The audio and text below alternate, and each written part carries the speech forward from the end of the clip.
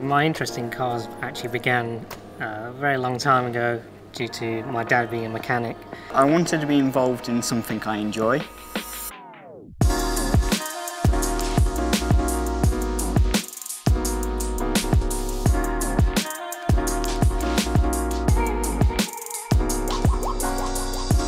Customers choose the brand for a reason, so we need to make sure that they are getting a good experience throughout. When I take the key for a customer's car, I treat that car exactly as if it was mine. It's just making sure they're always happy with their car, whether it's 10 years old or if it's 2 years old, they're always getting that same experience.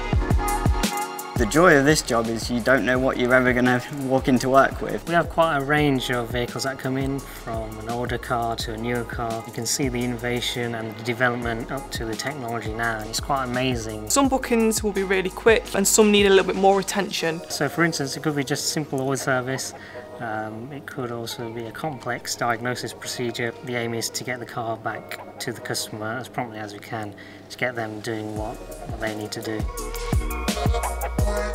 So obviously the service advisors were the people who you see, but there's a lot of different teams, and working together is the only way that customer's going to get that good experience. There's always that communication and teamwork. Also, we've got fantastic resources at our dealership, something like a See It Now, which gives us that transparency to the customer. We're a customer representative, so we are there for the customers. As long as they're happy and they're confident in their car, you know, they drive away feeling safe, that's what we're here for.